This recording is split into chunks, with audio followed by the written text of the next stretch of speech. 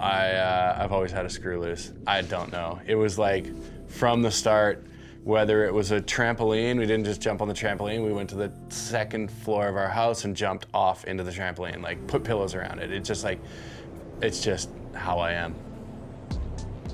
Tyler Turner's compulsion to push boundaries, as he does as a skydiver and a snowboarder, is something that is hardwired into his DNA.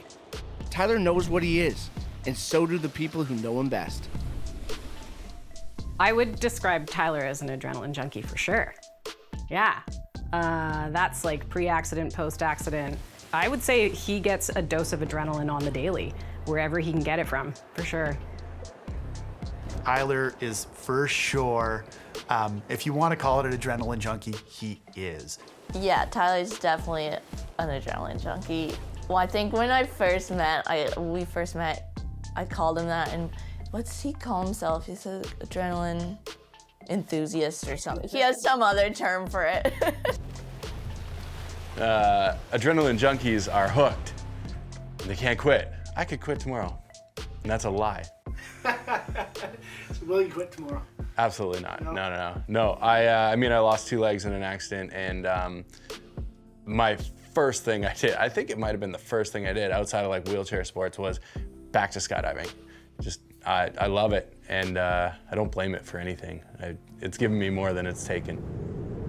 The accident Tyler is referring to happened in 2017 while he was working as a skydiving instructor on Vancouver Island. Get out of the airplane, filming a tandem, doing their first tandem skydive. Great skydive, everything went awesome. Started flying home, and then I shut the GoPro off, and like, might just be poetic, but that's kind of where my memory ends too. Somewhere around that time. From there, I don't remember what happened with the accident, and I don't remember the next almost 2 months. Even that first year is really foggy.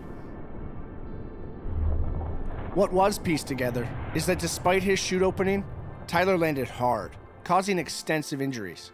He spent most of the first year in hospital, had both his legs amputated, and underwent a lengthy rehabilitation process supported by his family. He also built on an already budding relationship with Kayleen Vanderree. We met about 3 months before his accident on Tinder, and he was kind of all over the place though. He was living between Revelstoke, Calgary, Victoria, Tofino, and I was like, who is this guy? He's just everywhere, and everything excited him, and it was a lot of fun. And then a couple months later, his accident kind of just totally changed everything, but we still had fun just like talking of all the things we wanted to do in the hospital room for 3 months. One of the things Tyler told Kayleen and others he wanted to do was get back in the air as soon as possible.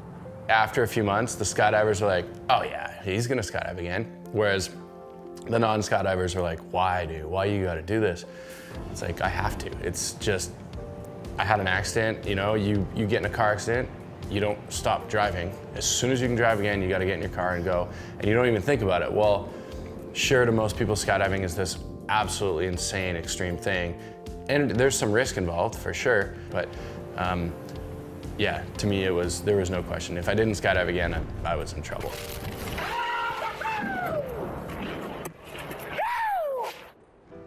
There was another sport Tyler felt he had to get back to for his mental well-being. First time snowboarding was amazing, but it was the sport that took the longest to get into, and that was by design, because I knew sitting in the hospital room that it was gonna be the trickiest due to the impacts of the sport and just what it required of my body. And at that point, especially with pelvis, back, along with double amputated legs, it was so far in the future. Also, snowboarding is my life. Like, it's the biggest thing for me. So I wanted to make sure I didn't get into it too quick, and I knew it was the biggest potential for letdown, if that makes any sense. I really needed to snowboard again. So that's exactly what he did. I stand up, hold his hand, right away I'm like, and I go like, dude, I'm good. I'm good. And literally, the board points downhill, I'm wide open, like wide open riding, feeling comfortable, riding well, in extreme pain, like unexplainable pain, but like ripping my first time. We got, I don't know, down 3 pitches of the hill, pulled over, and I'm screaming in pain, but also screaming in excitement, because I'm like, I know this will go. There's just a lot of factors I have to figure out first.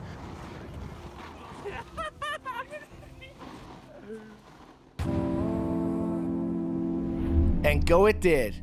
Though at first, Tyler was not thinking of a career in para-snowboard cross. He was just happy to have the sport and its community back in his life.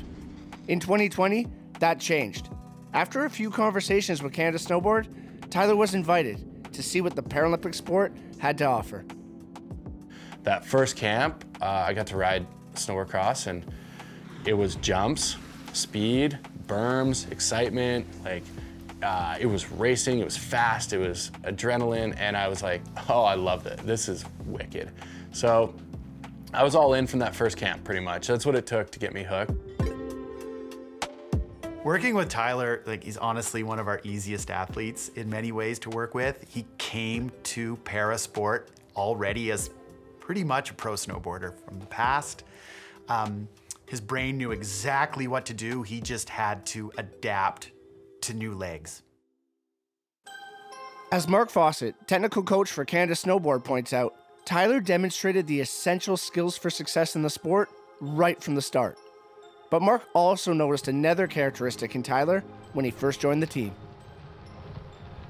Tyler definitely gets pulled in a lot of different directions with his emotions and his focus. The skydiving, the surfing, he gets a little bit of FOMO sometimes if a friend is like had a really good surf day and yet we're on snow. But he's matured past that a little bit now, and he knows, you know, I think first and foremost, he's a professional snowboarder. Like, that's his #1 sport, and he schedules himself with his other sports around snowboarding. At first, that was definitely difficult. Any of us action sporters, most of us with some level of ADHD, we get FOMO super bad, and he's not immune to that. Tyler's partner, Kayleen, remembers the switch well. It was really cool seeing that transition of him like, oh, I don't even know if I want to race, to all of a sudden just like charging down the hill, just coming out of nowhere for the rest of the competitors. So it's really neat to see him have a passion and be good at it too. Good is an understatement.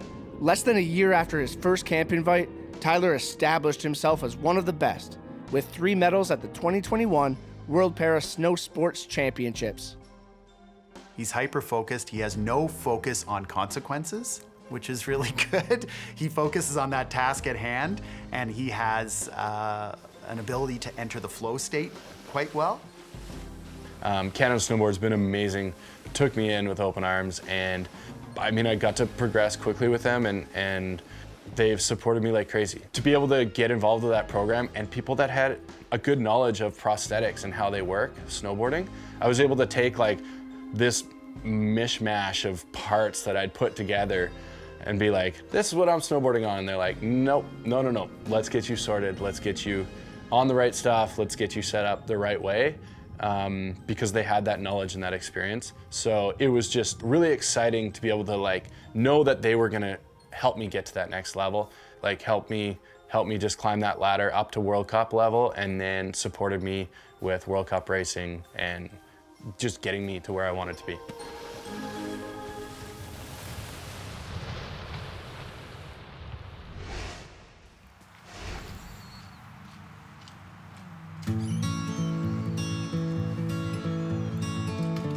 I'm lucky to have Kindred Snowboards. Evan and I have been good friends growing up, and we've done all sorts of wild stuff, competed snowboarding growing up, and then it just, you know, happens that he starts a snowboard company where he builds custom snowboards. Evan Fair and his wife Angie Farquharson established Kindred Snowboards in their converted garage shop in the Comox Valley in 2013. For the most part, the couple splits the workload. Evan handles the construction, Angie handles the art design. The tree. Yes. It's cool. So I drew I still have it in my sketchbook. Together, they give Tyler an edge on the mountain. To go grab a standard race board for able body, flex might be wrong, side cuts might be wrong, the whole thing. What I'm able to do with Ev is talk about like how boards are feeling and then build one, go test it and say, you know what? What if we did this? Ev's gonna build another one. It's so incredible. Like that support is unprecedented, without a doubt. Side of the core down? Yeah, or you're just getting the height to accommodate for the ticket. So Ty's intensity is met with enthusiasm in Evan.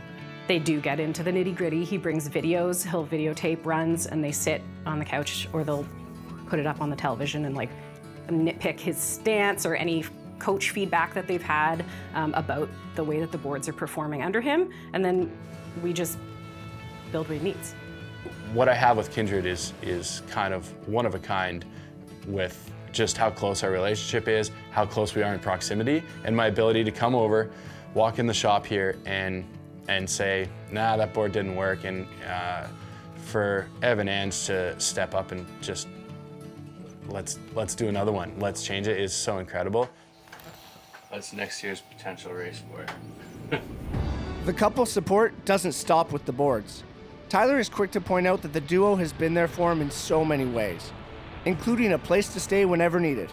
They even hosted a watch party for Tyler's golden moment at the Beijing Paralympics in 2022. Here we go. Keep your eye on Tyler Turner in red for Team Canada. Like, I don't want to sound crazy, but I was like, he's gonna get a medal. It'll probably be a gold. There was kind of no question in our mind that, because he's so driven, and we knew that he had the ability to do so. He'd been doing really well all season, right? He got the Crystal Globe, he'd won a whole bunch of world championships, so it felt very possible. It didn't feel like we were living in dreamland. It felt like, you know, if he does everything he's capable of, then he's gonna take it home. Tyler Turner, no one's challenging him for the #1 spot. I came out of turn 4, and I never really look back. I'm always just go, go, go. But I had troubles in that last section, so I was like, okay, I'm gonna see if I have some space and I can relax. I look back, they're like, I mean, I'm 3 seconds ahead of them, which is an eternity. And I'm like, oh no, I'm gonna win. And my knees went jello. And the last berm and the final rhythm section, you can see me catch an edge, and I'm having this internal like, don't fall, don't give it away. This is like, you'll never sleep again. And so that was amazing. To come across the line, it was just like, oh, I knew I could win that medal, and it was just relief. Tyler Turner, landing gear down, he grabs the gold. It was just such an electric moment. Of course, I was crying and whatever, but the funny part, we just knew it would open so many doors for him in so many ways. It meant that we could go on this big sailboat trip together in a way that we actually wanted to do it, and it meant that he could keep going in this snowboard world, and he wants to do speaking. So it was really neat you're not only watching him get the medal, but all of a sudden you see his whole like world open up in a different way as well. He fancies a place on the podium. The gold Tyler won wasn't the only hardware he captured in Beijing. He also earned bronze in the Paris Snowboard Bank Slalom event, further solidifying his place on top of the mountain. He moves into the bronze medal situation with a 1:12.84 for Canada's Tyler Turner. And the medal haul definitely has opened the doors Kayleen mentioned. The couple spent 7 months sailing and surfing along the Pacific coast down to Mexico, sharing it all in their sailing vlog. What are you most excited for? Being alive. They covered 3,000 nautical miles on the ocean, but have recently set anchor back in the Comox Valley, where they purchased a new trailer to call home. Kayleen is originally from the area, and Tyler has developed roots of his own, like his friends at the Campbell River Skydive Center. Working at the center allows Tyler to jump as much as possible, something he was doing with 2 friends when we visited.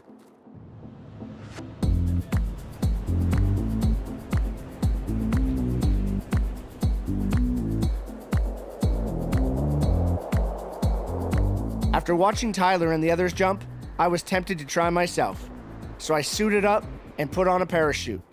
But I still had a few questions for Tyler on the tarmac before we hit the sky. I just watched you do it. I could hear you laughing, coming down, flipping, all that stuff. Tell me, what's it feel like when you're just about to take off from the plane?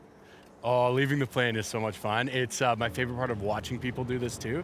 That like fear to like we're doing it kind of thing as you leave the plane is incredible.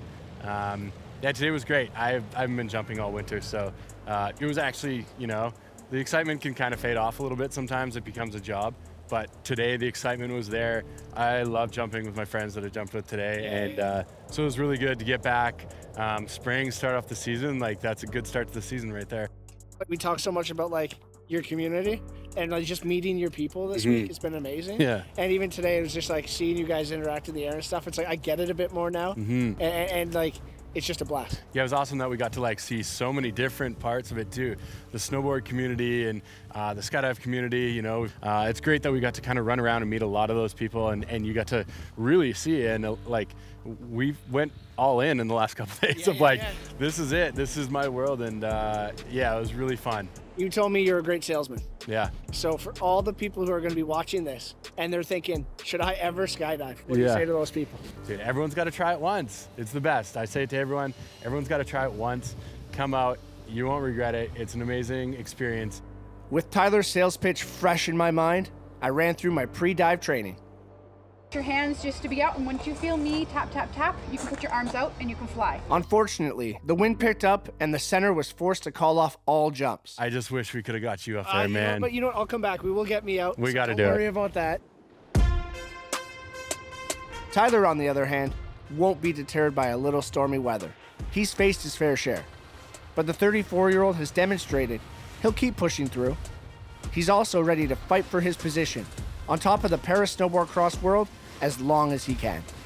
I've ridden this ride pretty hard, this ride of life, and I'm paying for it for sure. So snowboarding, I don't know how long my body can keep up with the rigors of that, but starting to push myself again because I have the target on my back now. Everyone's coming after me. I was just a nobody the last couple seasons, this random guy that came out of Canada that we'd never heard about. Now it's, you know, world champs, Paralympics, and then defending the world championships with another gold this year. Everyone wants to beat me. I'm the motivation for them to push harder because they want to knock me off that pedestal, and so I need to push myself as well.